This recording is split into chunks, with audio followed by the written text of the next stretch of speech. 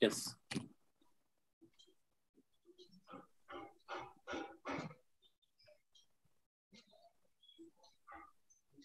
Now we are live. Yes.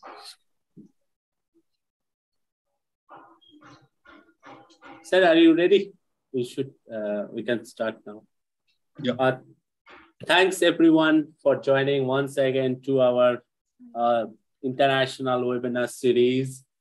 Today it's our 52 webinar, and we are very fortunate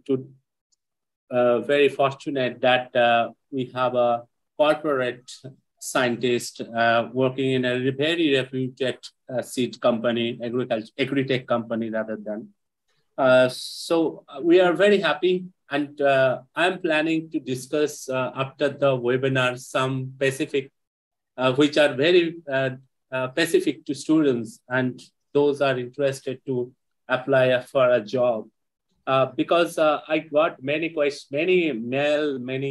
personal questions that about to do something related to that sector for the jobs, for the interview, for the CV preparations and all. So I request our speaker, Dr. Dio sir, that is it possible to discuss something related to our students? And as you know, that majority of our viewers belongs from the 18 to 34-year age group. So most of the students are viewing that. So we will discuss on that. That is the reason. Please stay with us at the end. We try to end everything within 2 hours, but it is recorded, so you can see when you get that more time, if you not stay for the full webinar. At the end of the webinar, I will share a link for the feedback and certificate applications. And it is 100% sure that if you are registered participants, also submit a feedback, you will get the certificate. But this time, the certificate will get 4 or 5 days more time because I'll be out of station for 3 or 4 days. So when I come back and I give the certificate, generally 5th or 6th of December, you will get this. You can able to download all the certificate from our website. But the list of the successful participant will upload it tonight or tomorrow. Thanks, sir, for coming. Bioingene, as you know, it's slowly growing, and your participants will help us to grow more and make a 360 coverage of every personal, every experienced people in plant science. Today, Soma will help me to assist this webinar. I request Soma to introduce Bioingene, to introduce about the certificate collection process, because many people join late and they are asking the same questions. So we'll please start with that and introduce our speaker. Okay. Over to you, Soma. Yes. A very warm welcome to all our viewers of Bioingene, a platform dedicated to the promotion of plant science researchers. The esteemed guest speakers on our platform are mostly plant scientists who present their research, and future scientists from around the world can gain knowledge, perspective, and inspiration. We do this through our webinar series, interview sessions, and publications. Thank you for being a part of today's webinar. As more people are joining in, let me provide some housekeeping information related to today's talk. Please note that after attending today's talk, you can apply for a certificate of participation. For this, you need to submit the feedback form that will be provided multiple times in the YouTube chat after the presentation. When you fill out the feedback form, please use the same email address you used in the registration form, and remember to mention your full institute name and address. Mismatch in email ID may result in non-identification of participants, and your certificate may not be issued. You can collect your participation certificates after 2 to 3 days from our website. Bioingene does not send certificates through email. Please make sure that you have enabled YouTube chat on your device so that you can interact and submit your webinar-related questions. We will collect all the relevant questions for our speaker. Our esteemed guest speaker today is Dr. Deo Mishra, speaking on the topic Pathogen Variation and Evolution Insights to Determine the Sustainability of Disease Resistance in Plants. Dr. Deo Mishra is the APAC Plant Health Risk Assessment Lead at Bayer AG Research and Development, CropScience Division, Hyderabad. He obtained his Ph.D. in plant pathology in 2002 from GB Pant University of Agriculture and Technology, India. During the last 18 years, his research focus has been to tackle challenges primarily in rice-bacterial blight, patho-system by investigating pathogen virulence shifts and new race evolution with respect to the development of resistance genetics. Work on these aspects integrated physiological, molecular, and genomic approaches along with laboratory and field experimentation to identify sources of long-lasting broad-spectrum disease or insect resistance in rice, allowing for the development of customer-designed sustainable solutions for smallholder farmers in Asia. This resulted into the development of rice hybrids resistant to bacterial leaf blight and brown plant hopper. Those are currently being grown in more than 4 million acre area across Asia. He has also collaborated on multiple projects for rice crop health improvement with national and international institutes or universities like Center for Cellular and Molecular Biology, the Indian Institute of Rice Research, Institute of Microbial Technology, International Rice Research Institute, and the Colorado State University and California University. He has published in many reputed journals, and he is also the reviewer of such a journal including Rice, a Springer Nature Journal. He has published many book chapters and he has been invited to many talks worldwide. We are highly honored that he has joined us today on our platform. I now ask Sir to please share your screen and let us begin the talk. Thanks, Dr. Subo. It's really great.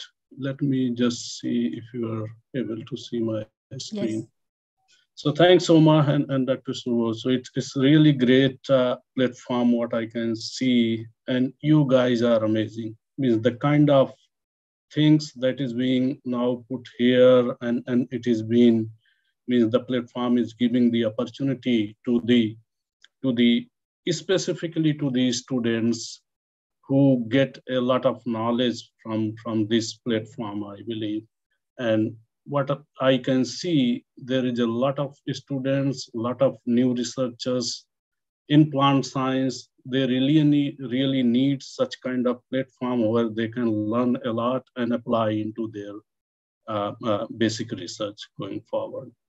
So it's really great to be here and share what we have been doing specifically in corporate world, because the basic research, we believe that it is done in public sector, and in corporate sector, it is more on the applied part. So what I will do today, we'll just discuss what kind of understanding we have developed on some of the area that is important for our customers, specifically smallholder farmers in this region, and how we are helping to make them their farming system more profitable in terms of getting more yield and saving their crops. So my topic would be on two aspects. One, I will try to look into and share some kind of basic understanding that we had developed on the pathogen part and how that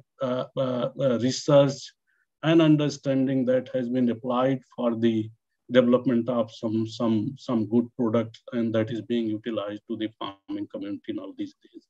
And second part for the benefit of students here, so I will just brief how Bayer is helping the farmers, what kind of research they are, and how we are really making a lot of progress in crop science front. So that would be really interesting. So going ahead, so I believe Soma has already introduced me here, so I'm not going to take much time here. So as she mentioned, yes, I'm here in Hyderabad, and I had taken my studies from Pantnagar University, Govind Pantnagar University in India. And then after that, I briefly worked in National Center for Integrated Pest Management in New Delhi, and then joined Bayer in 2003. And since last 20 years in different capacities, I'm there and working. My area of expertise in basically plant pathology, but in due course, I have learned and applied a lot of things in other areas like entomology, grain quality, tissue culture, genetics, and spread breeding and germplasm development. So going ahead on the topic, what we are trying to look into and why it is important, because you see in agriculture, there is a need of innovation. Why? Because we see that by 2050, we are going to add more than 2 billion people in our population. And for that, we need maybe 50% more food and feed to feed all those growing population. And that is where it becomes very important, because due to change in climate, we are seeing that a lot of loss is going to happen. And it is estimated around 17% loss is going to happen because of climate change, because of high temperature increase and all those things that is related to climate. And that's where another big issue we are seeing, that because of urbanization, so there would be nearly 20% loss in the arable land. So that is going to put a lot of pressure on the kind of ecosystem, because that's where we will be having less arable land, and we need to really produce more what we are producing here. And in that scenario, because due to change in climate, we are going to see that there will be a lot of pressure from the diseases and insecticide and even on the weed side. So how to look that and how to make it more sustainable. So one example here, I would like to just say, in 1940, if you see, to produce 250 kilogram a corn, so farmer were using around 1,347 square meter area. But due to inventions in agriculture and a lot of invention in other front, like the genetics, the chemistry, the BD side, herbicide, fungicide, and all those, so we have made significant progress, and by now, same amount of the yield we are able to get in around 167 square meter area. And it is going to further reduce, because we will be having less arable land and we need to really produce more.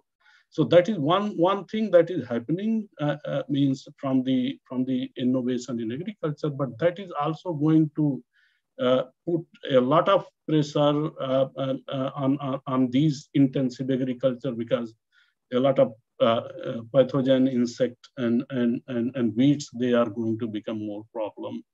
And that's where when we are making the agriculture more intensive, there would be a lot of pressure on us also to save the yield, to save the produce from the loss that would happen from the diseases, insect, and all those. And that's where plant health will become very important, because we have seen some recent examples where some evolving threats, they are coming into picture. And one example, what I would quote here, recently, 3-4 months before, we have seen that in north of India, there was a viral disease in the rice, and that has affected a lot of geography, mostly in all those states like Punjab, Haryana, UP, Himachal, and all those. Second example is 3-4 years before, we have seen that wheat blast pathogen, it migrated from Latin America to Asia.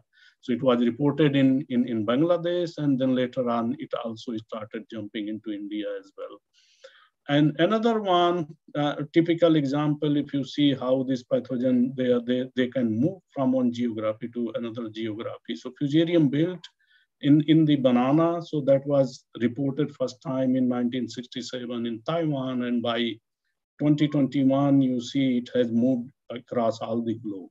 So these are the kind of threats that will keep on evolving, and in the system of agriculture intensification, we need to really be on top of these so that we can save the kind of produce that we are looking for. So in the disease triangle, what we see that yes, there is three major factors that decide the amount of disease: host, environment, and pathogen. And that's where I have put pathogen on the priority, because that is the major component that is responsible and that keeps on evolving.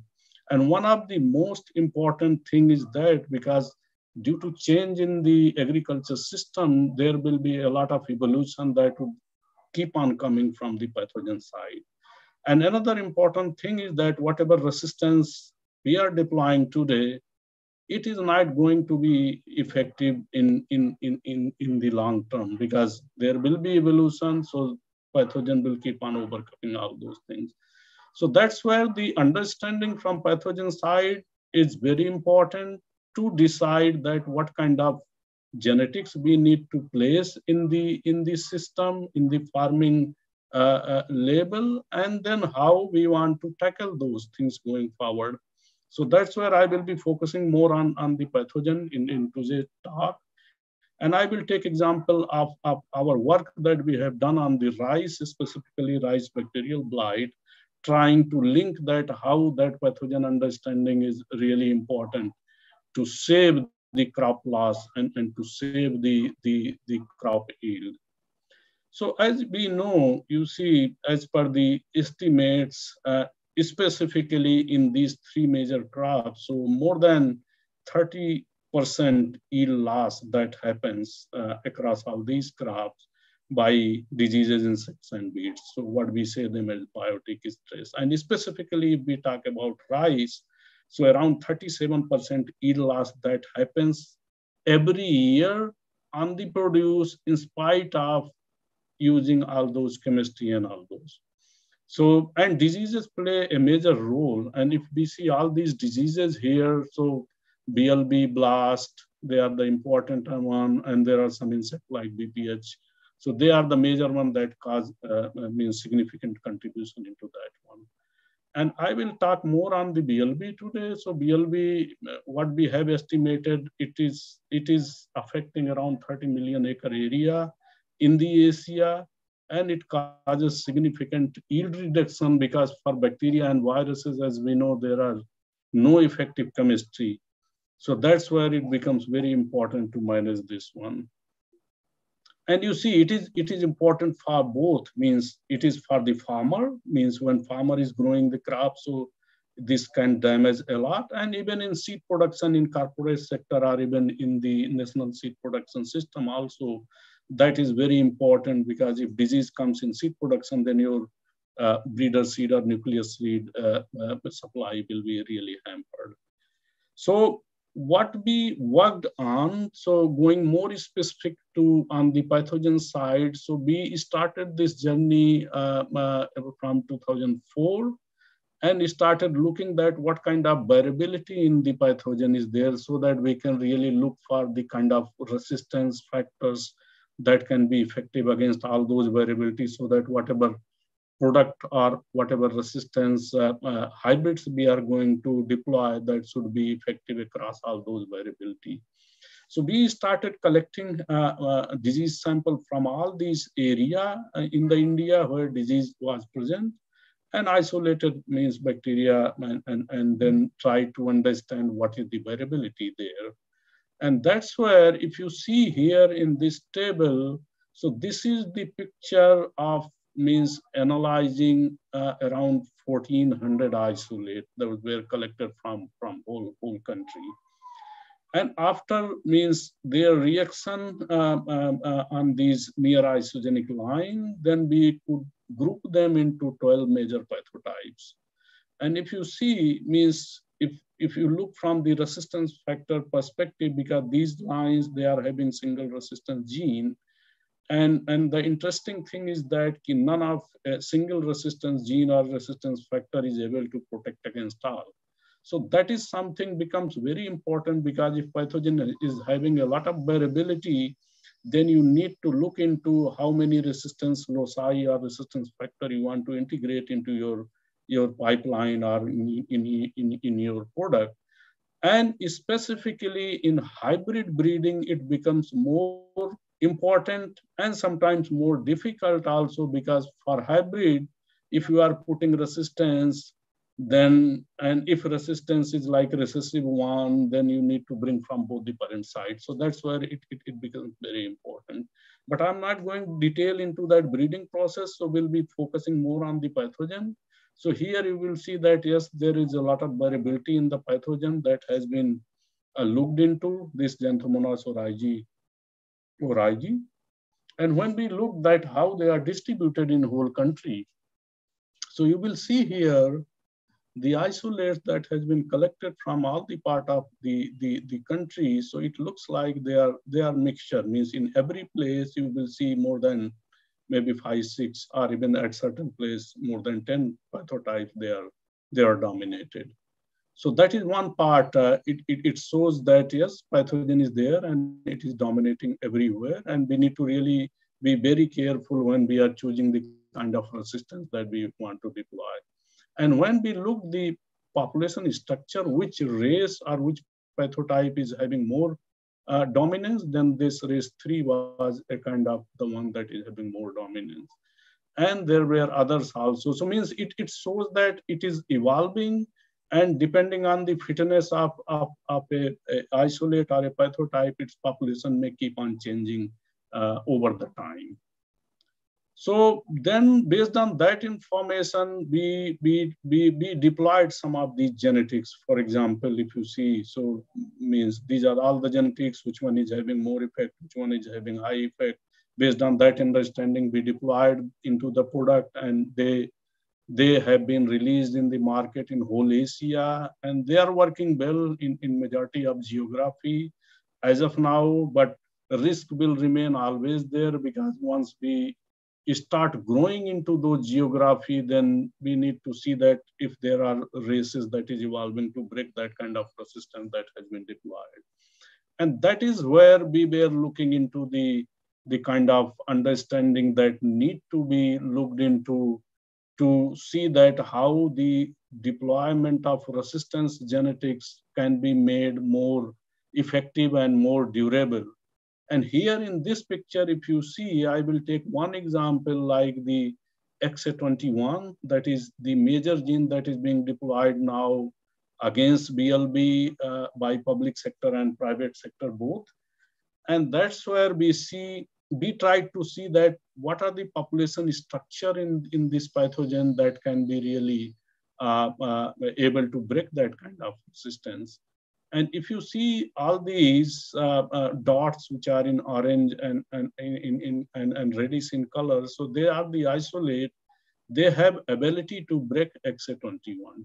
And what we found, so out of total those around 1,400 isolate, there are around 14% such isolate that can break the resistance that is being deployed as of now.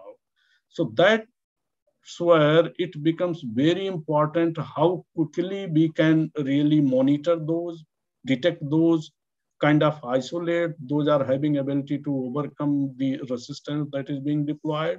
Then it make our system, our breeding process more efficient to quickly come up with new additional resistance integrated with the deployed one.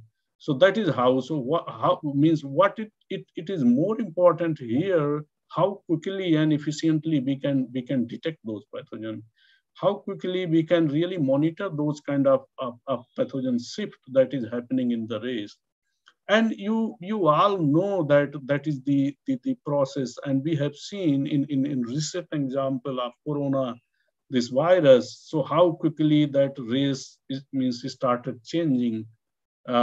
starting from all over, means whatever race was reported first time, then Delta, Omicron, and all those, they started coming. So same way, it happens in other pathogen also. So what we try to look, because one thing is that the way we have done earlier by manual process of inoculating differential lines and understanding what is happening from the pathogen shift, so it takes a lot of time. So to overcome that, we thought of to look into from genomic side, if we can really start looking from the genome of the pathogen, and that can provide some clue to really start detecting the kind of pathogen race that is evolving and having ability to develop, to really make the kind of resistance that we deploy too susceptible. So that's where means we collaborated with some of these institutes like Center of Cellular and Molecular Biology in India and Hyderabad, and then Institute of Microbial Technology in Chandigarh in northern part of India. And what we did, we had taken 100 isolate that was representing whole this region in India, and we went ahead for genome sequencing to just try to understand that what clue these sequences they can provide, and how to really link those kind of information with the virulence understanding from the pathogen side. And that's where the two objective as it is means looked into. One is that what is the diversity in the whole population in India, and then how the population dynamics can be linked with the kind of resistance sustainability, what we talk about, means whatever resistance is being deployed, how effective and durable that would be. So that's where we went ahead and did that, all those genome sequencing. And if you see in this map, so all those Asian Xanthomonas oryzae pathotype, means these isolates, they came together. So all Asian, they are here. But what was the interesting thing is they were more close to another pathogen of that Xanthomonas species, Xanthomonas oryzae cola, that is bacterial leaf streak pathogen, rather than they were means coming closer to Xanthomonas oryzae isolate from US. So that was one learning we found, that yeah, maybe these oryzae cola and oryzae, they could be closer somewhere. But that is one part. But second part, what we found, that what kind of variation is coming into the genome of all these isolate. And what we found, that there are 5 lineages in all those 100 isolate that we had tried. And some lineage, like lineage 1, is having maximum population. And there are some, like lineage 5 is representing less population. And then what we tried to look into, how this genome sequence information can be linked into the kind of information that we had generated based on the pathotyping information. So that we tried to link how these pathotypes, they can fit into the kind of these lineages. But looks like it is not a kind of one-on-one relation, but we could see some kind of relation, like some of these pathotypes, they are coming together and they are falling into lineage 1, like this pathotype 7 is falling into lineage 5. So that way, but it was not a direct correlation. But what was interesting here to see that which lineage is having the pathotype, those are more virulent. So that's where we can find, we cite that the lineage number 3 is having the isolates, those are more virulent, because they are having the ability to cause disease on maximum genetics. So like pathotype 2, and pathotype 11, so they are having the more virulence activity. So that's where that kind of understanding we got. But we also tried to look why it is there, all those virulent pathotypes there and isolate, they are going into that lineages.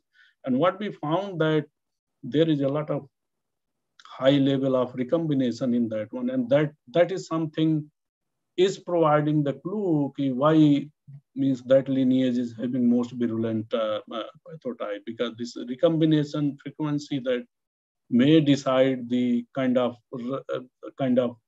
genes that bacteria might be acquiring, and that's where they are becoming more virulent. And then we also tried to look why a specific lineage is having dominance, why it is having more population when we look those random 100 isolate. So one clue what we got, the CRISPR component, because we all know there's CRISPR, this region in the bacteria, they are responsible for protecting bacteria from viruses. And that's where we found that more CRISPR repeats is providing some clue that they might be having more immunity to the viruses, those attack to those bacteria. So that was one clue that we got from this study.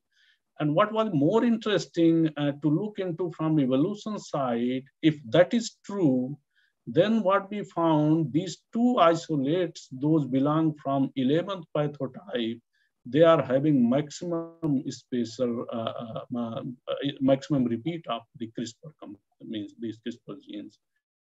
And that's where it becomes very important, because if this race that is having ability to break every resistance gene except one, and if it is having maximum CRISPR component there in its genome, then it has every chance to dominate the whole population.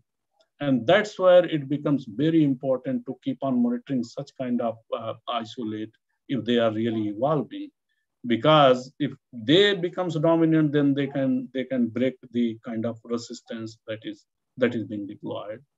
So this interesting information we got there to understand how a specific pathotype or race can dominate in the region, but we were interested more on the virulence side, how to really look and see whether the genomic information can give some clue to start monitoring those races which might be having ability to break the major resistance factor that is being deployed. So that's where we tried to look the variation in pathogenicity associated molecular pattern in the pathogen side. And we have seen some of these virulence gene, like all these mentioned here. And one clue what we got is the variation in the allele, means in the genomic region, which corresponds to this gene RAXX. So if any isolate that is lacking this gene, or it is mutated at that locus, at RAXX locus, so they are having ability to evade XA21 mediated resistance. So that was one of the most important finding in this collaboration. And here, this work was done at California University by the group led by Pamela Ronald. And we have seen that means this study that we confirmed with our isolate, like for example, these three isolate that has been that is having means they are from diverse origin in India. One is coming from North India, another is coming from southern part, and another is also from North. And what we found, you see all these three isolates, they lack the RAXX gene, and that's where they are able to cause disease on XA21 line. These two lines, they are the line that is means one line, this blank bar that is shown here in white color. So it is lacking XA21, but the dark color, it is showing this means same line is transformed to have XA21. So this isolate is able to cause disease on the line, whether it is having XA21 or not. But what we did when we transformed that isolate and added this RAX into that isolate, then same isolate is not able to cause disease on the line that is having XA21. So it was same for all these three isolate. And that's where we concluded that this RAX locus is the central point to tell that if any isolate is mutated at that locus, then it is having ability to break XA21. And that's where we try to understand that how it can be make more robust and can go into high throughput level. Means that is what is more important if we want to really track what is happening at pathogen site more quickly. So that has been given some clue, and now we are in some collaborative study to develop the specific marker for that genetics, that specific gene, so that can be applied quickly to really detect the kind of isolate if that is having that kind of ability to break XA21, for example. And now, since the technologies have evolved, so it is possible even from the leaf sample itself, we can amplify means we can just look into the variation in the pathogen genome, and we can tell that is this isolate that is causing disease on this crop or in this variety is having ability to break the XA21, for example. So that is what we are there, and I believe that is going to really provide a lot of leverage on our understanding on the pathogen side, so that we can apply this learning more efficiently and effectively to deploy effective and durable resistance going forward. So that is one example, but that is not limited to the one patho-system like bacterial blight we have seen, but similar system we are also trying to explore in other patho-system, like for example, this blast that is caused by fungus, Magnaporthe oryzae. And that's where, if you see, there is a lot of variability in pathogen, and what is known in public sector, this keeps on changing. These races, even there is some report that say that even from same field, every month you can get a new race. And that's where it becomes very important if we can have that kind of system developed based on the virulence gene from the pathogen side, to really look into the kind of race that is evolving. And that can really help a lot in surveillance of these pathogens, how they are evolving. And based on that, as we discussed, so we can develop some efficient system to monitor them, and also decide, define, and deploy the kind of resistance that can be more effective and more durable going forward. So these two diseases we are looking from the rice, but we are also applying these things in other pathosystems, for example, in corn. So we know that corn, some of the diseases like stalk rot is the major problem in corn, and it is having multiple pathogen associated with that stalk rot. And even in one pathogen, like for example, fusarium, there are multiple species. So we are trying to develop some system based on all these molecular analysis, so that how efficiently we can diagnose those pathogen which is involved into these stalk rot pathogen, for example, in corn. So the idea is based on sample itself, if we can isolate the DNA and just look into whether it is this species or that species, and it gives a lot of leverage here for these kind of pathogen which are soil-borne. If we can categorize all our geography, which pathogen is and which species is dominated in which geography, and what kind of resistant genetics will work against those specific pathogens, then our product development and deployment decisions would be more efficient and more effective. So that's where we are working on the corn front in this disease. And another example in corn is the downy mildew.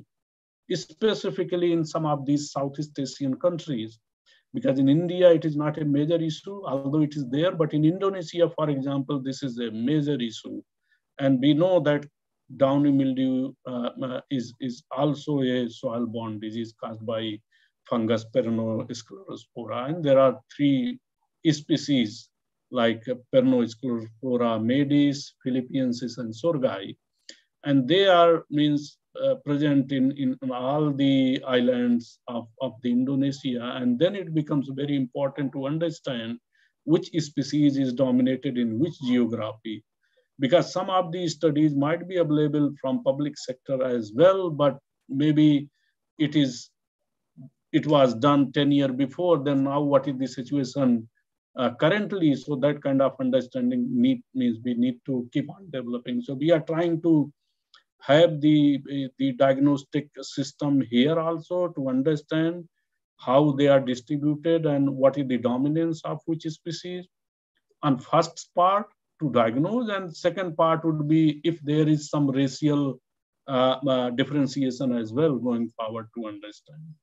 So these are the things basically what we have done as of now and how we want to move ahead to understand these pathogen in better way, because currently most of the things that has been on manual front, so like manual phenotyping and with limited use of marker, but what we are looking going forward, we need to really look into the marker enablement for the understanding of virulence and avirulence. And based on that, we want to move ahead into more predictive way. If we can start predicting now, based on this genomic architecture, this is the race that is dominating. But if such kind of genetics is deployed, then maybe after 5 years or 10 years, there is every possibility that this kind of race would evolve. So we are looking towards that direction, and that is something going to provide a lot of ability to understand what kind of trait or resistance would be really durable, and we can start predicting that one. So, and there are a lot of advances now in that system, because genome sequencing is becoming cheaper day by day. There are now very efficient and small size sequencers are available, like our mobile phone. This nanopore sequencing system is there, and that is very efficient. And we are trying to look this one also to utilize even in field. You go and take leaf sample and sequence there. So those are the things that we are still exploring, but that is the way forward, what we can say, to really help means to efficiently start looking at how pathogen is developing, evolving, and changing in more efficient manner. But one of the important thing is that all those learnings, what we will do from the pathogen side, so how it is going to really help us to design the sustainable solution for our farming community. One of the model what we are looking here, basically to design the product, and also design and define our intervention decisions, because to manage this disease more efficiently, more effectively, we need to go into integrated way, because one system cannot be long lasting. So that's where what we are trying to look, based on the pest prediction, pathogen, disease, insect, whatever, based on that prediction, we are trying to define what kind of genetics need to be deployed and what kind of chemistry, what we say small molecules. So these small molecules are like weedicide, insecticide, and fungicide. So how they need to be integrated in very efficient manner so that farmer, they get more output and their crop is saved. So that it is now that direction we are moving ahead, and we are looking into which genetics will combine in better way with what kind of chemistry. And then now our application system is going to, means pesticide application is going to become more efficient, because now drones are coming into picture, and then maybe we can take these prediction system into consideration. So when to apply, how much to apply, and how much to integrate. So those are the things that we are looking into, and we are testing in multiple systems like BPH, brown plant hopper in rice, then blast in rice, corn downy mildew, as we have discussed, and another disease in corn like banded leaf and sheath blight. So that's where we are trying to integrate different systems, but pathogen prediction or pest prediction will be a major component in whole system, and that's what we are trying to look into. One example I will put here, how that coordinated approach and tailored solution, what we say, is helping to manage some of these menaces.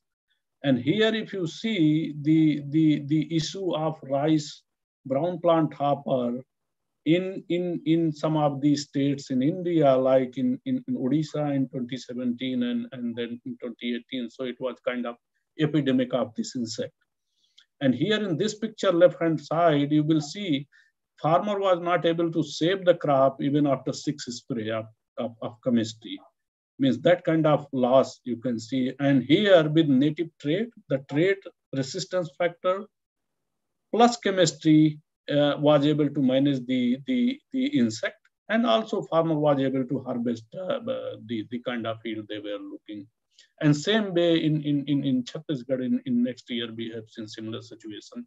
So this is something is going to be really a next milestone where we can start looking to provide a comprehensive solution by all these means that is available from genetic side, chemistry side, pest prediction, then efficient application methodologies and all those.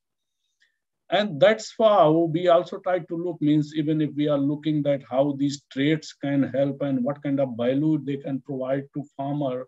So this is just internal analysis we try to do for these two traits, bacterial leaf blight and BPH. And it is in terms of the product that we are selling as of now in whole Asia. So like, for example, in bacterial leaf blight, so we are selling multiple products and they are being grown in more than 4 million acres as of now. And looking into the damage potential of disease, so how much value it might be saving. So we try to do that kind of calculation. And what we found that more than 900,000 tons of produce is being saved by our traits that has been deployed. Means that kind of protection it is providing. So this much produce products that is having resistance, they are able to save. And on top of that, because if it is resistant, then farmer need not to go for pesticide application. Because in case of bacterial blight, there is a lot of antibiotic is utilized, and that also causes some cost. And also because there will be a lot of relief to farmer, because they need not to go and worry further if we have that kind of things. And same way in BPH, we brought this trait in the geography in 2017. And as per 2020 data, so this product is grown in around 250,000 acre area. And even in that acre area, around 100,000 tons yield loss has been protected by those kind of products. Those are having resistance to that one. And a lot of saving, because farmer, as we have seen in earlier pictures, so they are spraying 4 times, 5 times, 6 times. So those costs, if we calculate maybe 2 spray or 3 spray, still farmer, they are saving at least $30 per acre. So that kind of additional saving that is happening. So that way we see that, yes, it is really having a lot of impact and a lot of value. And that is what we are trying to bring to our smallholder farmers in this region, specifically from all these native traits. So for example, BLB trait we launched in 2008. And then in 2017, we brought this dual trait that is having BLB and bacterial, this brown plant hopper together. And one example on the impact part, we have seen this one farmer from Chhattisgarh, She has grown one of the our BLB resistant product, and she got 30 quintal yield per hectare, I believe, and whereas in other cultivar what she has grown, so it was only 11 quintal, and she got award from our Prime Minister. So that kind of means impact it is having on the farming community. It doesn't matter that it is coming by a hybrid, by private sector, or it is coming by a varieties, by public sector. It is a matter of the thing that the traits, the resistance that are coming with the product, they are having the ability to save the crop loss, and they are providing a lot of advantage to our farmer in terms of their crop saving. And how we are looking going forward, because you see everything is changing now. So we are looking at how we can provide a sustainable solution to our farming community in more tailored way. And that's where genetics, as we discussed, it will become a major part. But on top of that, we need to also look that we need to understand the disease prediction models as well. And the pathogen part, as we discussed, how they are evolving and how they are changing. So that is also very important. And then this pesticide by genetics interaction, that also need to be looked and defined, so that along with this precision application of the pesticide, we can have a holistic, more effective, more durable solution for all these scenarios what we are looking, be it disease management, be it insect management, be it weed management. So all those things, they require such kind of integration going forward. And how it will help means that's where we are looking. If we are going towards providing customized and customer-based design solution of integrating all these components, then farmer will be having more healthy crops. They will get better ROI, return on investment, and they will be having a lot of convenience, because they need not to arrange a lot of things to go to save their crop. They need not to bother much on some of these traits. So that's where the direction is there. So this is something, the work that is not done in isolation. So what I would like to say here, a lot of team has been involved into this one, and a lot of collaborative studies has been done here. So from Bayer, many colleagues. So I'm here to present on behalf of them. Then we had collaboration with CCMB, for example, in Hyderabad, Dr. Ramesh Sonti and team. IMTech, Institute of Microbial Technology, Dr. Prabhu Patil and team. Then Indian Institute of Rice Research, Dr. Sundaram, Dr. Laha and team. And then IRI, we had collaboration with Dr. Noli, Veracruz, and Bo Zhao earlier on BLB detection, and even also on some of the other projects. Then from California, UC Davis University, Dr. Pam Ronald, and from Colorado University, Dr. Jan Leach. So that is something makes it more efficient and more effective when we go into collaboration and try to solve some of the really big issues that farming community is facing. So this is all from my side on technical front, and Dr. Subo, I will take maybe next 4 or 5 minutes, because I know that there are many students have joined here. So I will just give some brief about the Bayer, how Bayer is working towards solving the issues on the farming community, and then how we operate on some of these basic research that would be really interesting to our listeners today. So as you might be already knowing, Bayer is a multinational company headquartered at Leverkusen in Germany, and it is having the presence in all over the world, and it is more than 100 150-year-old company now. Recently, Bayer has purchased Monsanto, and many of you might be knowing. So Monsanto was the leader in the seed sector. So now after acquiring Monsanto, so we are the leader in seed chemistry as well as in pharma sector as well. So if we see that what we do, so our mission is basically health for all and hunger for none. And we are operating as I told in almost all the major countries in the world, and we have around 100,000 employees working in Bayer, and our R&D expenditure is every year almost 5 billion euro. So huge investment goes into R&D. And that's where we are trying to really solve some, because this kind of investment is needed to solve some bigger problem, because the bigger problem need bigger effort, and that's where we need to have a kind of solution coming into. And Bayer basically have three major area where we work in crop science, we work in pharmaceutical, and we work into consumer health. So in crop science, where we are part of that, so there are three major components again.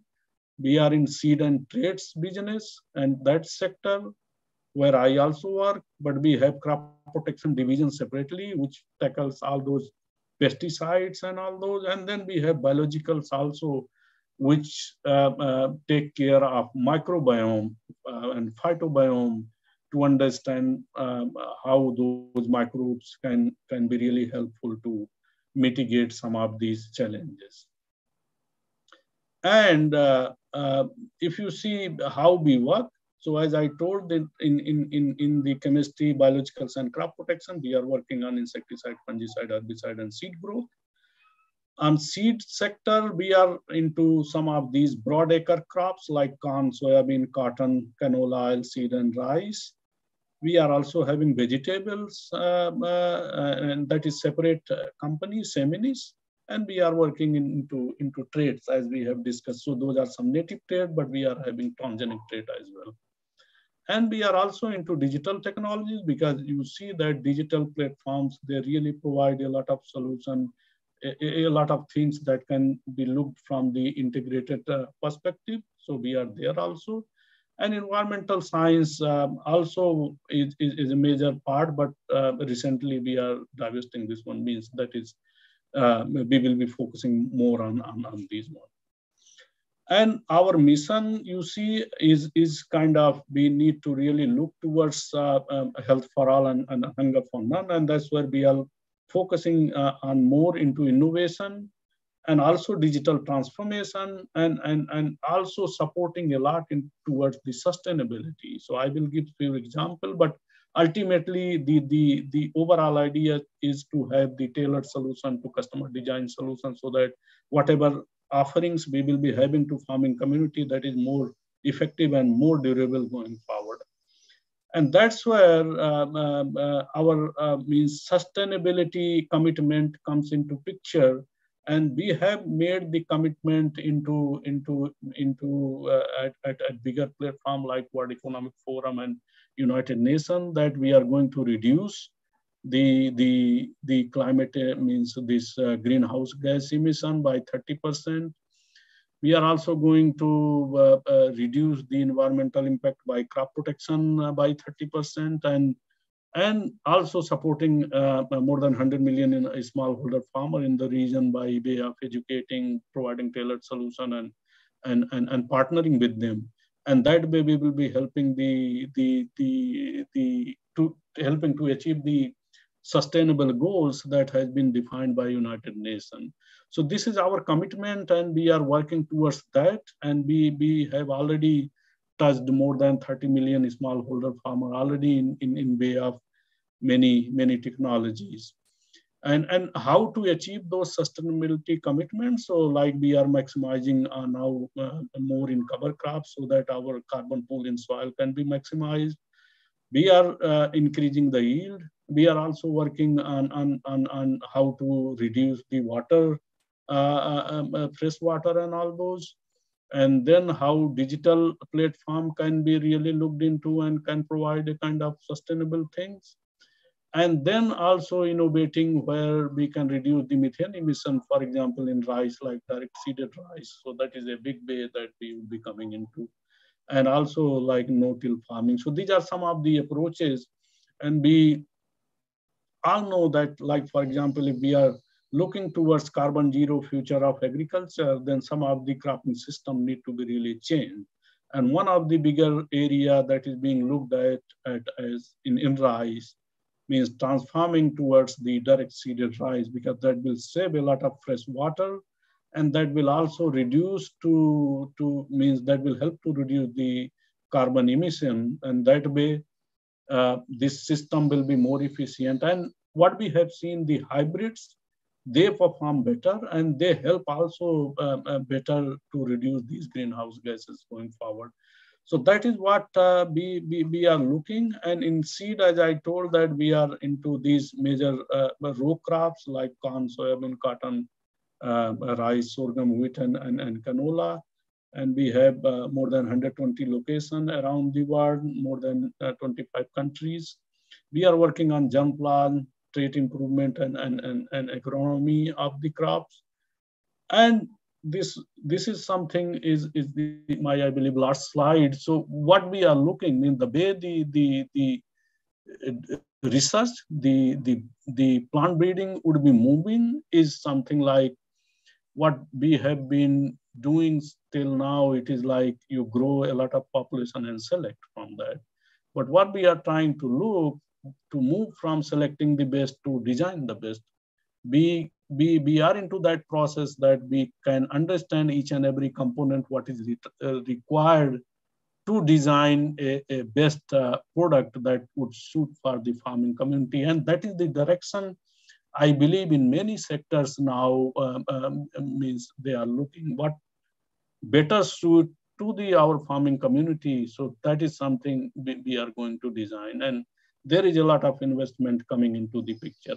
Along with that, we have a lot of commitment on environmental sustainability and also supporting our smallholder farmers in the region, Asia, preferably, and going forward in other area also, specifically in crop science.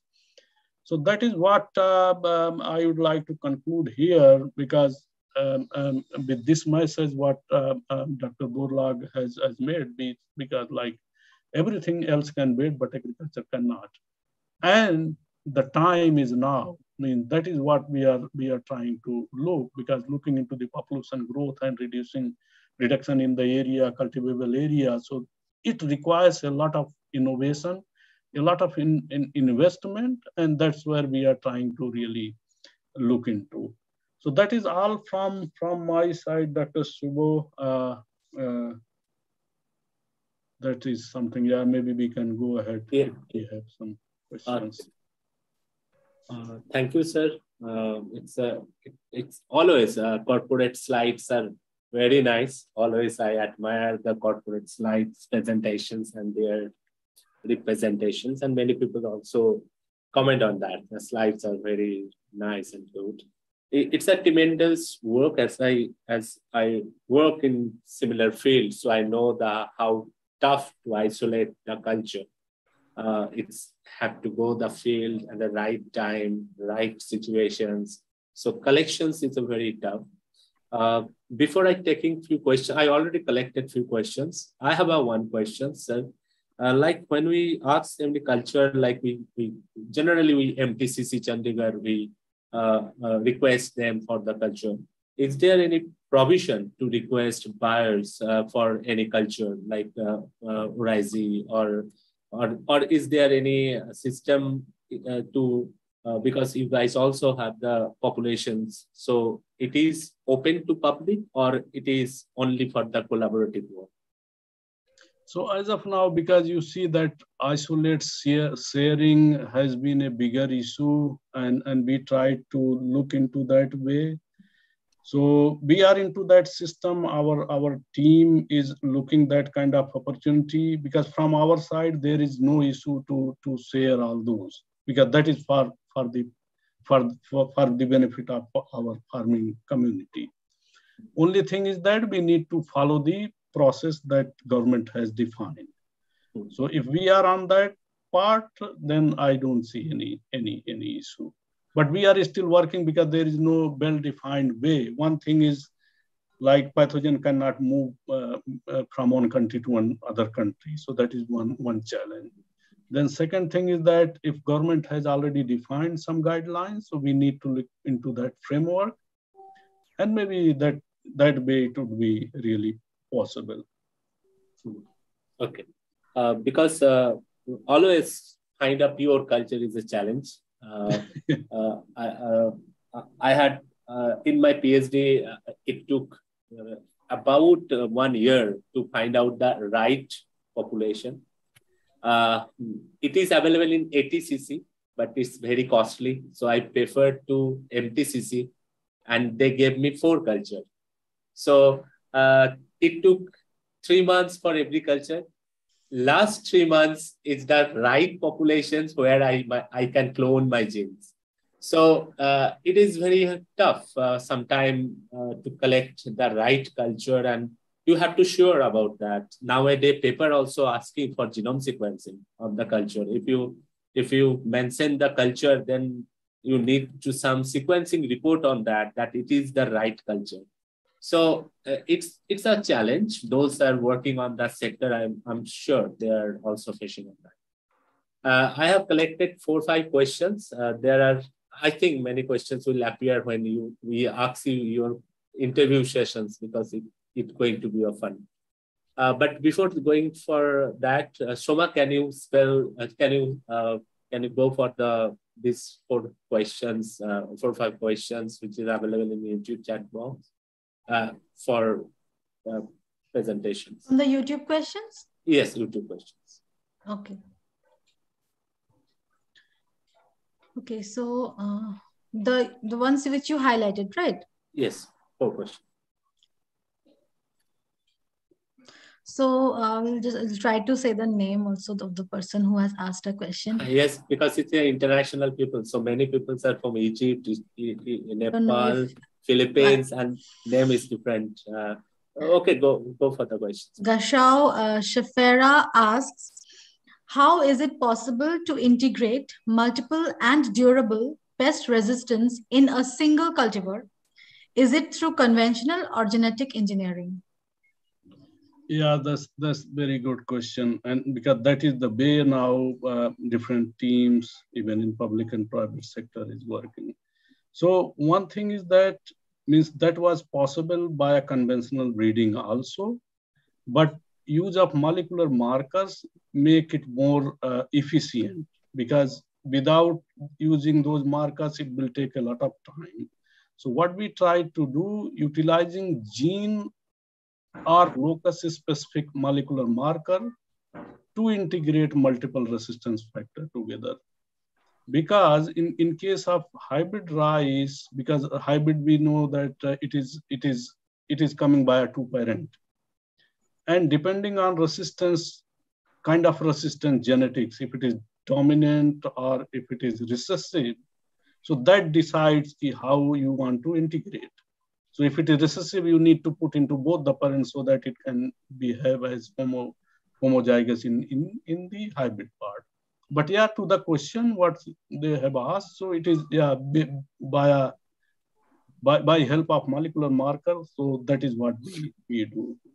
So we don't do any transgenic things here for integrating multiple genetics, because if gene is available in same oryzae sativa, then it becomes very efficient if it is in elite background. Okay. So Puvar Bhupendra Sinha asks, sir, what is the scenario of genome editing in plant protection? Specifically in your company, I think, in Bayers. Yeah, so that is something you all know that that is the evolving science now, and everybody is talking on that front. Before, I believe 1 year, so it was kind of means still I believe the European Union, they have not decided that how to tackle that one, but now in many countries genome editing is going to be reality. So we are also working on that. Is not specifically on plant health part. One example I can quote on short stature calm. So that we are bringing via genome editing also, as well as via native trait, because that native trait is already defined. So that way, but that is the way forward, because we know that it is very efficient on the target. So, and now it is being allowed by most of the countries. So that is something is going to be reality. So right now it is more focused on yield improving traits, or maybe crop physiology trait, but means there are research going on plant health front as well. So that is going to come. Okay. So Vijay Kumar is asking, BPH has become a serious problem so far paddy cultivation is concerned. Could you suggest any comprehensive control measures? Yeah, so that is really a good question, because that is what is seen since last many years. Although this insect is very dynamic, in 1 year it will become like a epidemic, and next year the population goes down. But the approach what I try to explain, that is what we are looking as more sustainable and more effective, where you can combine the resistance along with the effective chemistry. So that is the only way, because insect, if you keep on applying insecticide, insect will develop resistance. And then after a certain period of time, insecticide is not going to be effective. So that's where means our approach now is to provide farmer a sustainable solution where genetics, then our insecticide, and prediction, pest prediction, when there is a chance of this insect to multiply very efficiently. So that is what we are advocating now. So we have product that is there already in market. So people means they means farmers, they are choosing that, and then they are saving, means they are many a times we have seen if they have deployed the resistance product in their farming means fields, they either they don't need for spray, or by one spray they are able to save the crop. So that is only the way going forward, because we cannot rely on one way for such insects. Okay, Shubho, I don't think there are any more questions right now. No, if there is, we will ask after the. So we can yes, move on to the interaction or interview session. Sir, we would love to know how you built your career. Could you please share your journey as a plant scientist with our viewers? Yeah, that is very interesting question. I see, because when I was doing my PhD in Pant, so I used to see very frequently farmer, they were visiting our laboratory with the plants into their bags, and showing to our means teacher there what is happening to our plant and all those. So one day I asked to my advisor what is they are bringing and what is the solution of that. So he told these are the diseases, and like for example bacteria and all those. So that is affecting these area more frequently. Specifically, you see that geography, Tarai region of Uttarakhand and in UP. So there I started means developing some kind of interest. This is something really means need some attention.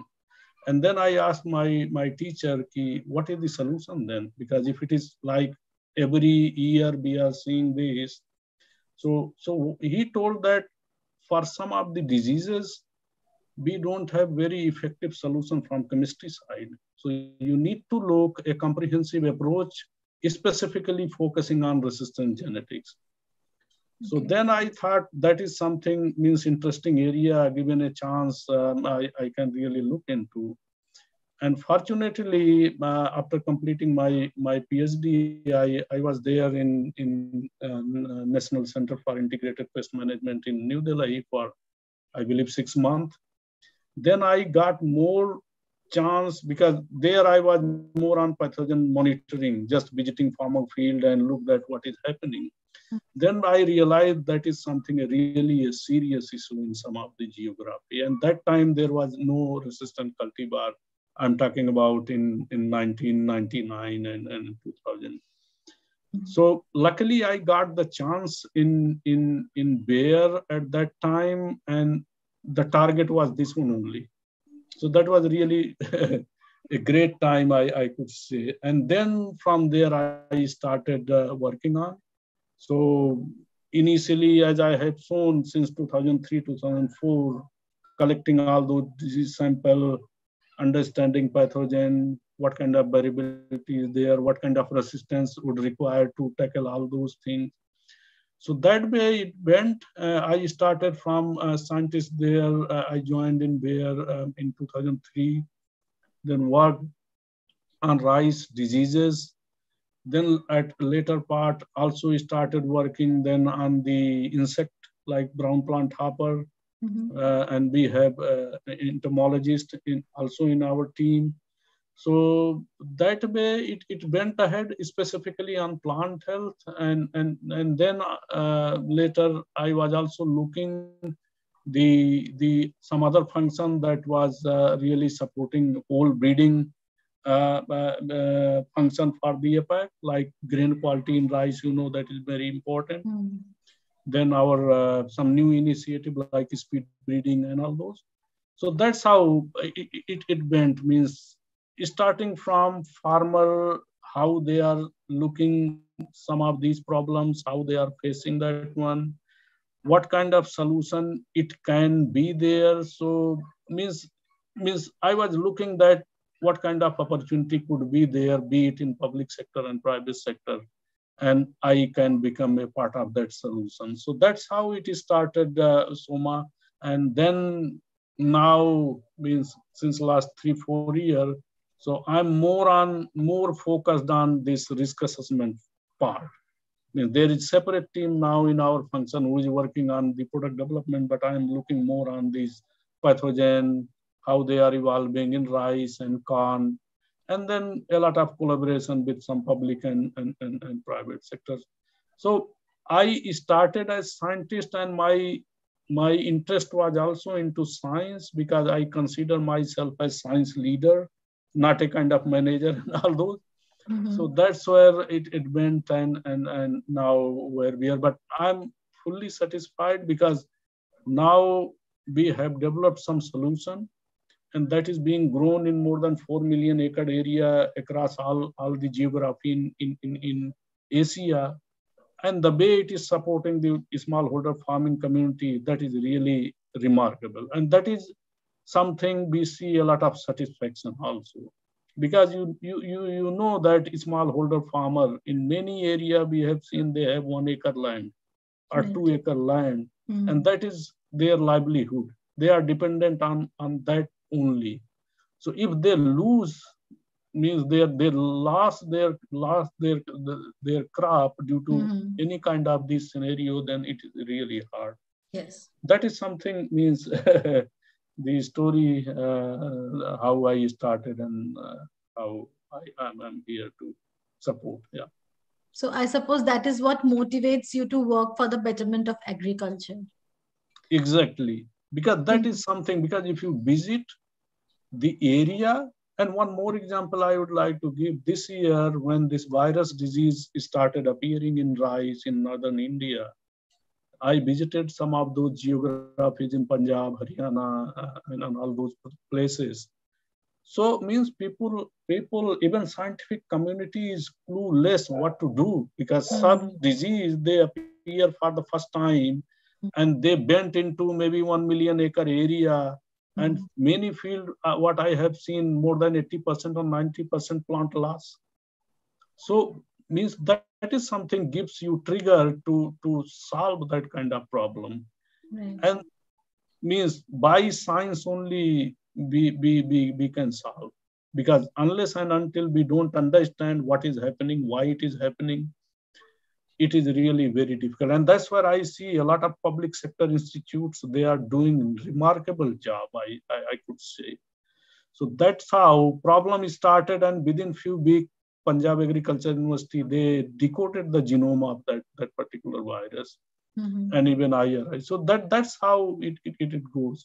So we are not into that kind of basic research, but we are trying whatever understanding the scientific community is developing, how to apply Exactly. in product development, and It is very how we can important. reach to farmer. Otherwise, it will never come to the market. It will always stay in research only. So it's a Exactly. commendable work. Sir, according to you, which sectors of plant science research is likely to prosper in the near future? You see, means uh, from means it depends on which perspective we are looking into. But for farmer perspective, if we talk about, then linking with the growing population, farmer needs that kind of cultivar which can yield more in less resource. Mm-hmm. So one area what I see, although it is more on the genomic and all those things, what people say that yes, genome editing is the one area that is going to change everything. There is a reality also, means that is having that kind of ability to transform. But another area what I am seeing, and that is not much explored, it is the microbiome. Microbiome in plant system is not explored much. And that is the area that can really define how crop should be grown and how a microbial community can help to perform a product in better way. Right. So those area is going to really explore means a lot in going forward. And third component is now everything is going into digitization way. Right. So that is something, means if people start predicting the things and communication is sent back to farming community, that can help for the farming community and for our farmer to really make right decision at right time. And when we were looking some of the information, farmer makes more than 40 decisions in a crop cycle. And you see that how important those things are there. So decision making, what to do and what to not to do, if there is support to those farmers, maybe that is something is going to really help a lot. So maybe all these 2-3 areas, they have a lot of potential to really look going forward in agriculture sector. So talking about digital agriculture, do you think it is wise to combine artificial intelligence and agriculture, and also is it feasible? That is the way, means it is going now, because you see everything is on data. Right. And data science is something is going to be a big driver for everything. And then AI comes into picture, because that will decide the robustness of any system, because the amount of data you have analyzed and you have looked into to make any kind of model to be successful. So that is the thing. So I believe what you are asking, so that is going to be reality going forward. And some of these sectors, even in agriculture also, they are bringing new platforms, like a platform that can solve a lot of problem. Even in Bayer also, we are having a platform called as Farm Rise, where farmer can connect and they can send their queries, what kind of solution they need. So everything is linked together. So that way, means that is something is going to be reality, and it is means more efficient now, because things are becoming more cheaper and cheaper. Internet is there and mobiles are there. So decision making would be more efficient. And that's where, yes, this AI and data is going to change the life. Sir, what are your thoughts on climate change and global warming effects on agriculture? You see, climate change is the reality, means nobody can deny. And that's where means effect on agriculture is also a kind of reality. And that's where what I told, even in public sector as well as in private sector also, they are looking how to reduce those impact. Mm-hmm. And one way, what we are looking in rice, for example, because rice cropping system, I would not say that rice cropping system is major contributor in the carbon emission, like this greenhouse gas, because that greenhouse gas is produced by bacteria, not by rice. But since that system support, so that's where if we can really transform some of those cropping system that is more efficient, more sustainable, like DSR, direct seeded rice.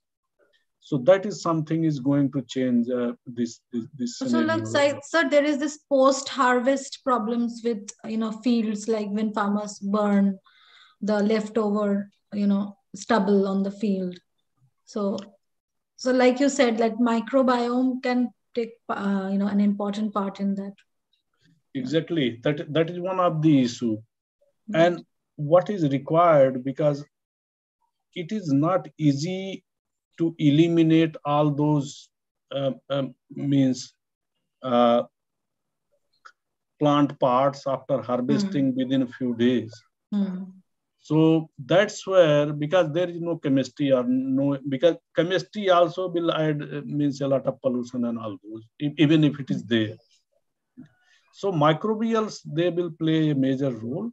And that is something doable also. I believe that need to be more means prioritized and disseminated those kind of information to farming community, because it doesn't require much resource to develop a pit. Right. And you just put your all those leftover from the field into and just put some of these microbials which can decompose it very efficiently rather than burning.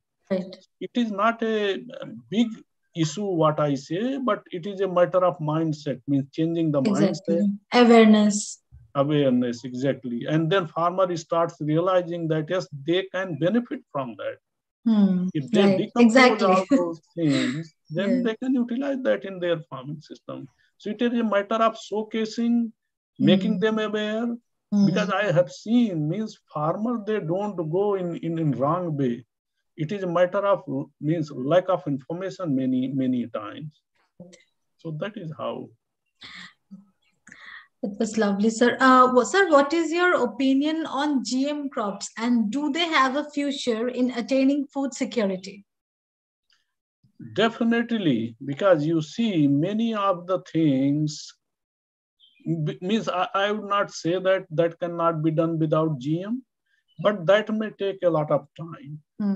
But due to all these innovations on that front, which is not amenable by normal way of breeding, so that's where that technology becomes a very efficient means way, and it can be utilized more. It means we all know that the success story of BT cotton, for example.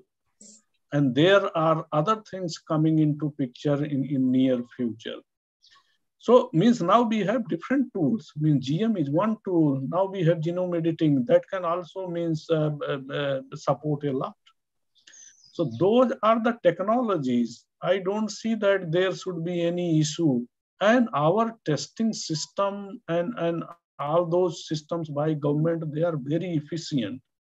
If there is something negative things coming with all those. So I don't see that it is something is need discouragement. It should be supported. Right. Sir, now we are coming to a point where we can talk about our viewers, like the students and scholars who are watching. Sir, when you hire someone, what qualities do you look for other than academics?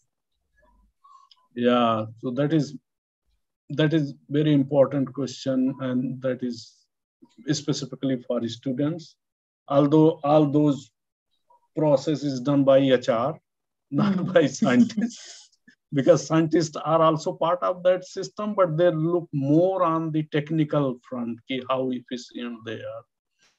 So two things are there. One is how sound you are technically, means whether you know things or not, means that is one part, how much you know. But most important part is that how much you can apply what you know, means whether you have just read the information that is there in Google platform, and whether you know on the applicable, means how it can be applied. So that is more important there. And other than those, means these are more kind of technical thing, but other than these, people just also try to look specifically the HR people, how some of the soft skills that a candidate is having. And what I could say that those soft skills is kind of maybe these 3-4 area: leadership quality, because in corporate sector we need really look whether you can lead some project, whether you can lead a team. So all those. Then how efficient you would be. So what is your efficiency? So they have certain criteria. They try to take, means some of those questions on that way, and it will be more on situational based. Actually, there will be some situation, and then you will be asked how you respond to that one. So those are some of the things that is looked more, other than, means those are also an important part other than these technical skill. But in technical also what you know, but how you apply. So that is more one. And another important point in those soft skills is the flexibility. So how flexible you would be, provided that whether you work in different team or in different situation, or even many a times if there is a resource crunch, then how you will optimize your activity and your work. So those are the area people should keep on looking and try to develop, means themselves into that, other than these scientific things, because every role will have certain means expectation from the job perspective. But other than those specific technical things, we also look on those, means how that person will work in certain how conditions. well that person will fit into your team. Exactly. Sir, we would love to hear your words of advice to the students and scholars who are pursuing a career in plant sciences in corporate sector. Like after watching this, presentation, they would be highly interested to, join Bayer's, Bayer, and they would have so many questions in their minds, like what to do, how to get there. So some small tips, for example, other than the basic information and academics that they put in the CV, what other points can they cover in the application, in the CV? Yeah, means one thing is that I told, means just follow your passion. Means if you have passion to work in corporate sector, and you have passion to perform, then I believe it is best suited. Because in CV, we don't look, means how many publication you have, how many, means year you have worked where, and which institute, and all those. It is a matter of, means what you have done and how you have done. Okay. So that is something more important. So that way they should look, and many a times, although it doesn't matter whether you want to work in public sector or private sector, but if you have interest to really, means contribute in science, means maybe you just try to look, means in which sector you want to go into basic research, maybe then public institute, they will be more suited. But if you want to look into applied part, just look from that perspective, maybe corporate sector, that would be. But one thing is for certain, in corporate world, you have to deliver. Right. Because that is certain. So that kind of mindset means people and students should really have. And I believe these days students, they have more access to the information that is available at multiple front. So they can choose their path, but only these two basic things means if you want to really work into those basic research, genomics, molecule, and all those, maybe some of the good public institute, they would be really great. But if you want to really be more close to our farming community, maybe you can look for the corporate work also. So do you have any points of suggestions for the students while they are communicating through email about job applications in companies such as Bayer? Means in communication, you just try to look that what kind of job you are interested in, whether the communication is just to ask if there is any opening in the company, or if you are responding to some opening and you are applying. So means your covering letter should describe why you are applying on that particular position, why you want to work on that particular topic that is meant for that position. So that part need to be emphasized in your covering letter, because many times what we have seen, so it just says I'm this and I want to join and I want to do this one, but what exactly what you want to do.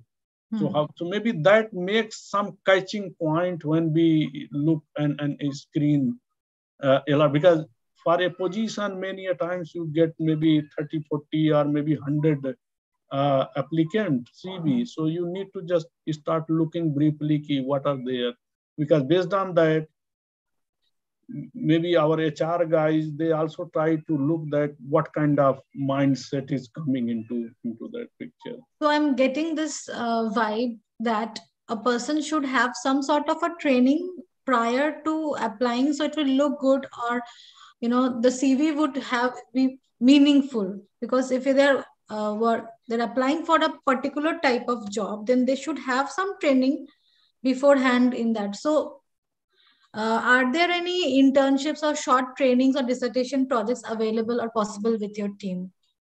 Yeah, means there are two parts. One thing is that means your work and your activity where you have been, if it is matching with the position, then that has to come in some or other way. Either in your covering letter, you just try to emphasize, or when you are drafting your CV, you can put that very specifically. Second point, what you are trying to look into is the internship. Yes, definitely means we offer internship, and means students, they can connect. Means now everything is available on the website as well, so they can just apply on the website also, or they can just send the mail on the correspondent there what is mentioned. So we keep on offering the internship, and whoever is interested in that specific field, we put them into that. I believe it is starting from 3 months to 6 months, okay, and maybe a year. So that is there. So they should keep on visiting frequently on the website. So another question is that if somebody shifts or changes his field of work, does that matter in a private corporate sector such as Bayer's? You mean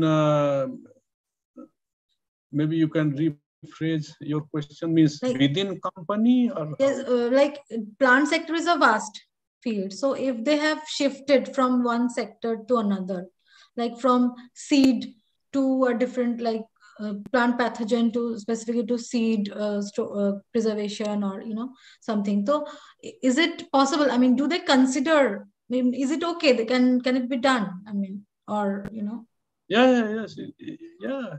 Means within company, for example, you joined for a job and later on you reinvented yourself to look for other opportunity within company. Right. It is possible, means looking into your interest, and if you see there is another possibility, what we do, we put them into short-term assignment. Okay. And then we try to see that what kind of ability they are showing. And then later on they are shifted. So sometimes we ourselves don't know what we would shine at later. Yeah, when the opportunity comes, we okay. And that's where in these bigger corporate companies, so there is a lot of opportunity. Means, for example, in Bayer, we are into pharma sector, we are into consumer health, we are into crop science, and within crop science, we are into chemical, we are into seed, we are into biological. If anyone, for example, joined in seed, but he is having interest in chemistry, so he can see that kind of opportunity and he can move. So Okay.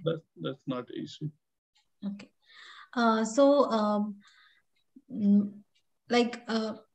When you're applying, when the student is applying for job at Bayer, so how important is the internal employee's reference for getting a job there? Means it doesn't matter much many a times, because ultimately the appointment goes through rigorous process. Means selection process is very rigorous, and that goes at multiple level. Right. So it is not one person's selection. So maybe there are different committee, maybe 4 or 5 committee. They look from different angles. So internal people, what they can just suggest some CV. Yes, this is the CV I'm putting. If someone has missed some opportunity, so they can put that one. But ultimately, the candidate need to perform there. Right. So that is how. So means, for example, if you know that there was a opportunity and you missed, but if you know someone in the company, you can send directly the CV there, and they will look into and consider. So that is only thing. Otherwise, I don't see that means everything goes into that process only. So, are there any things that should not be discussed or avoided during an interview in such a reputed company? Yeah, means what we avoid means we don't discuss personal things. Means that is something. So we need to be very specific, and you try to put the example where you are involved, because very many times we have seen that candidates, they put some hypothetical example. Right. and that is something make it difficult for them, because they sometimes they feel that yes, I know that, nobody knows that one. But that is the wrong thing. So they should not do. You put the example where you were involved or where you know perfectly. So that is something they should avoid doing. Should be true.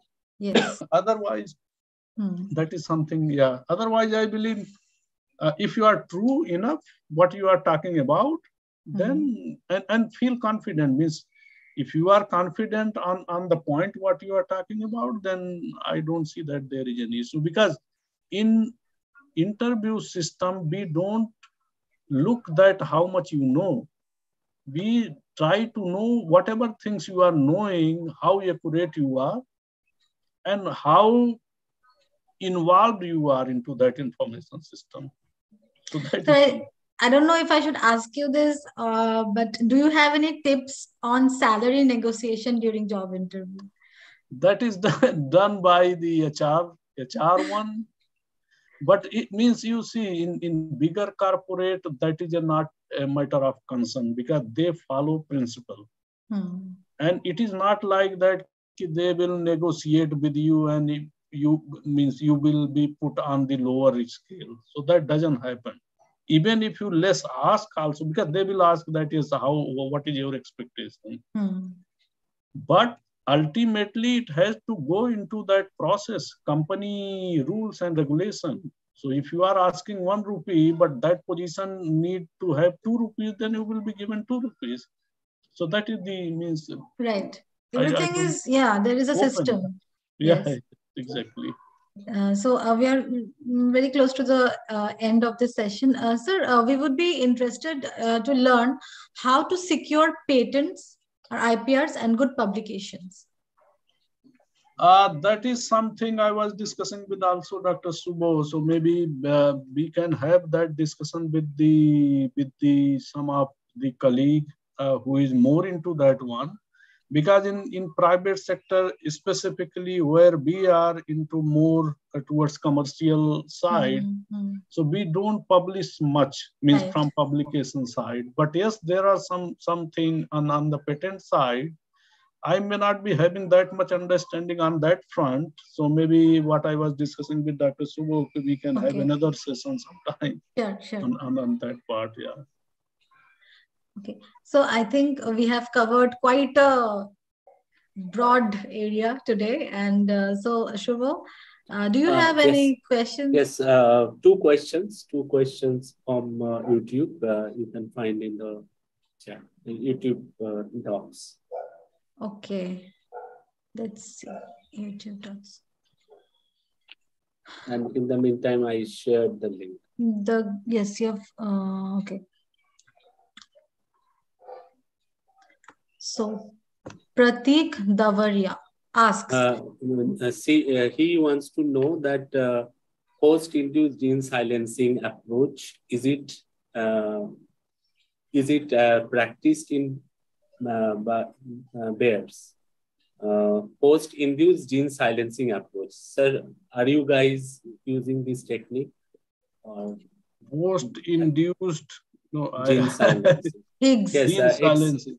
It's I think it's not in such a practice. It's very initial stage.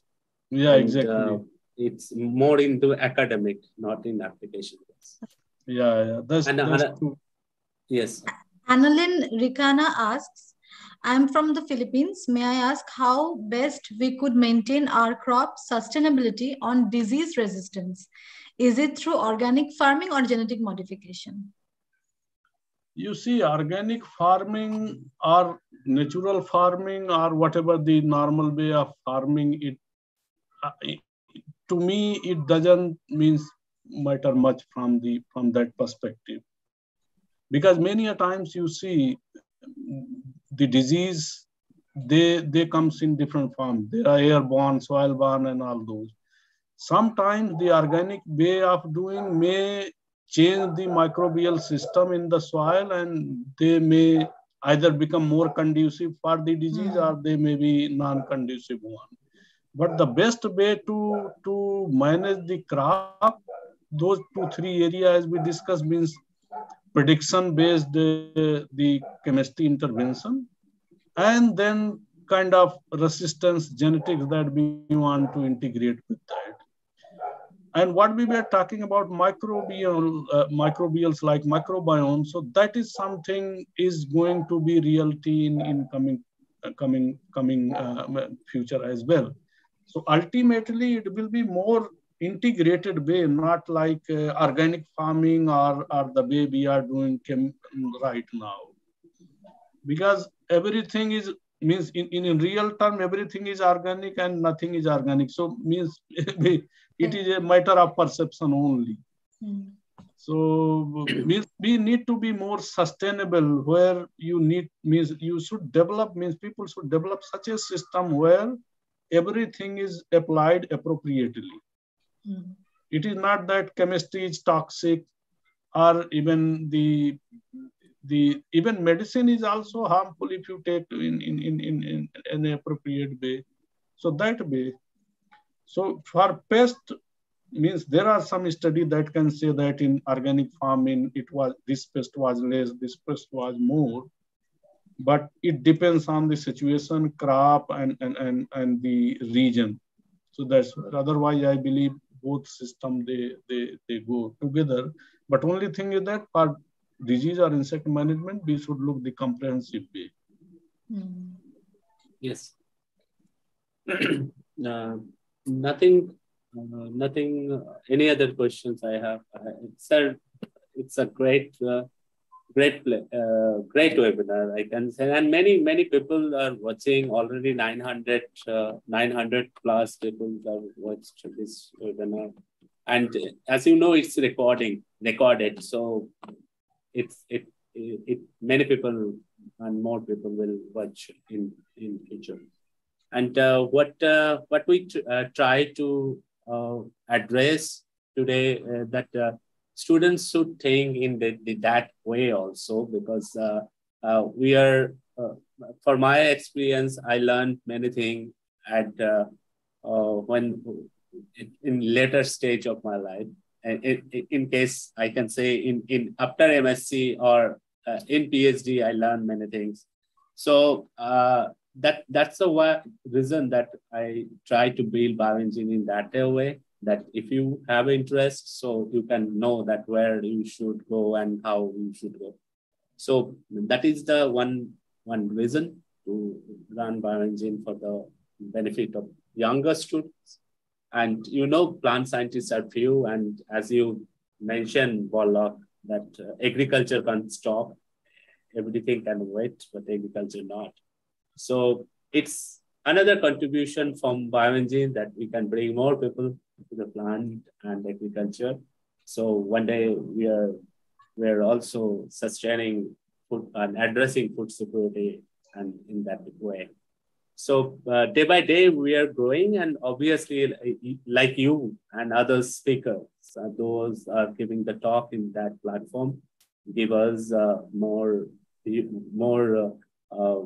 throughout 360-degree level of knowledge. That's why I wanted to put other things like we discussed, like IPR, like patenting. As I know, I need to patent 2-3 process patent, but I don't know the exact way. And I also focus on the publications. So it's a very tough to balance that way. A few days back, we are discussing with another scientist. She will become in bioengineering very soon, doing the animals research from the ICMR. And she told me in that way, that how we should balance in that way, how we can, in academia, it's also important. And for us, who's our early career, then it's also a criteria, not something. It's also necessity that you have a patent. So in that way, we know many things, and we have to learn many things. So when I learn something, I try to bring them in bioengineering. So where I can learn, others can learn, and it present there for more people to view and learn them. So that is the intention, and research is my main focus. So nowadays, that is the problem, and many people asking many subjects. So last webinar, someone asked for the presentation on bamboo. So I can manage our speakers, and luckily he is very close to me. So maybe next talk is on the bamboo related. So it's also our focus to bring all the plants to learn, because rice, wheat, maize, everybody know these plants, but many plants are there, many opportunities are there. Sir, thank you very much. From a private and corporate world, it's really matter to your participants in that field, because it encourages people. And also they are learn that you guys are also doing the same thing, what university and institute do, but need some barriers, need some stages to complete to that type. And is number is limited. It's not a college or school.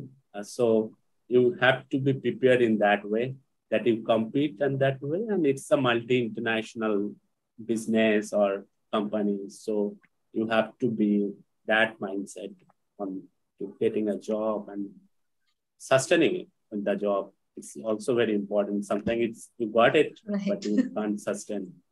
So thanks. Now we got the appreciation of Bioingene. So I think everybody is happy for today's webinar. we are very happy. I am personally very happy. I'm also very happy. And sir, yes, in future we'll try to do and bring your where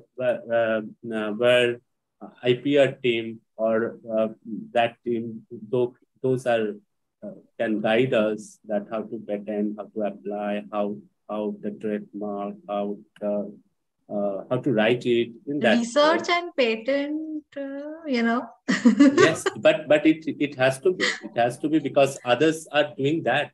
They are very good on that. So why not that Asian, African, and countries are doing that in that way? I want to say thanks for your presenting, and it's a great webinar. Your slide is very nice. Your work is throughout the India, and your collaboration is also outstanding output giving to the company and for the society. I want to thank sir because I really bothered him with so many questions and he kept on answering them so beautifully. Thank you so much. I was like, I was then a student in mind and I was keeping on asking you all these questions. So please don't mind. And thank you for answering so nicely. No, that's really great, Dr. Subho and Suma, because I attended this platform, I believe, last year sometime, and then thought, wow, this is really amazing things that is happening at certain platform. And you see, it is more important for the upcoming generation, the kind of students engagement. I was looking into the list that yes, a lot of students they are participating. So that is where, because if we provide them right kind of information, they can change their mind, the way means they look the things. So I really appreciate the work you guys are doing. It is really means going to impact a lot of people. So I'm really happy to be part of this one, and thanks a lot because I just dropped a message to Dr. Subho and he accepted. So that's really great. So thanks a lot, and I really enjoyed interacting. Yeah. Thank you so much. Sir. Thank you. Thank you. Thanks, everyone. You guys are able to download your certificate, but please submit your feedback. I have provided. It will be activated for 5 hours from now. And I will provide the certificate on 5th of December. Shoma, you stop the recording and broadcasting. Thanks, sir. Bye-bye. Thank you. Bye-bye. Thank you. Sir, I will send